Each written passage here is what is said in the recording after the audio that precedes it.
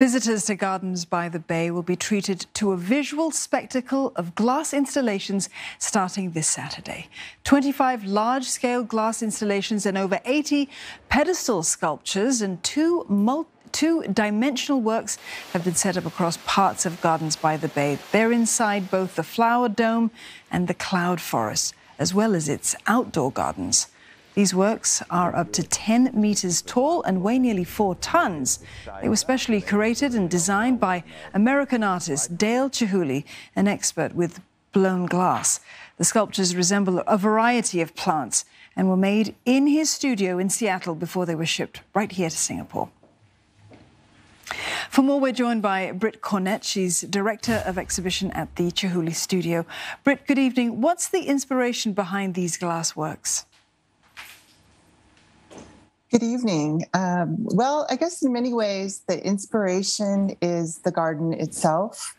As you touched on, we have installations throughout the gardens, which is the opportunity to present the work in this beautiful backdrop is a wonderful opportunity for Chihuly. And I think you're looking at essentially the culmination of 50 years of making art and the opportunity to return to Singapore, to share with the public and draw the public to these beautiful gardens is really the goal and the inspiration for the project.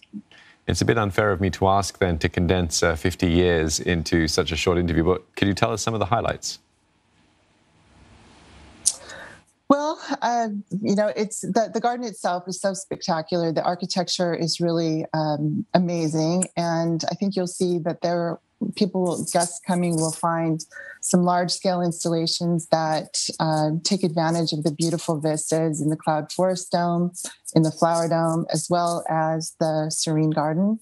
You're seeing on the screen here work that was brought here from Seattle to be shown in this beautiful Serene Garden pond, which, as I understand it, although Gardens by the Bay is so iconic to Singapore, not as many people were familiar with the Serene Garden. And as we were approached with the idea of being able to present the work in the garden, we came out and visited last March, walked through the Serene Garden, and were just taken with the incredible beauty of this unique garden.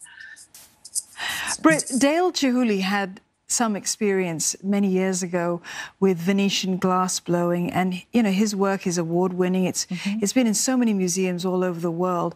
Tell us a little bit about his unique sort of technique in making these glass sculptures. Sure. Well, I think he's well known for working large scale and creating these large architectural installations, and that really again comes from his life experience and, as you touched on, really understanding the team aspects of glass blowing, and that came from experience in Venice. As a young emerging artist, he was awarded a Fulbright scholarship and able to spend time in the famous Vanini factory on the island of Murano. That, combined with a lot of circumstances in his life and different events, led him to bring that knowledge back to the United States and gather a team of people around him that would help him realize his vision. And that led, maybe initially started with individual objects and then doing architectural installations, large scale, has really, from the beginning of his career, worked out of doors and then formally began presenting in gardens in 2001. So that, again, as there's a different life experiences and projects that really all culminate here in the exhibition at Gardens by the Bay. Yeah, it truly is breathtaking to see how this sort of all comes together. One question for you, though, before we let you go, is that this exhibit, I mean, the fragile shipping must be so careful how to get them sort of in place and get them here safely and get them all set up. How painstaking is it to make sure that it all comes off well? Well, you'd be surprised. Actually, we have it down to a science. We've been doing this for a while, but we actually shipped 12 containers, ocean containers, across from across the Pacific Ocean from Seattle to Singapore. And we actually ship the installations in individual pieces. Then our team comes out and actually builds all of the sculpture here on site.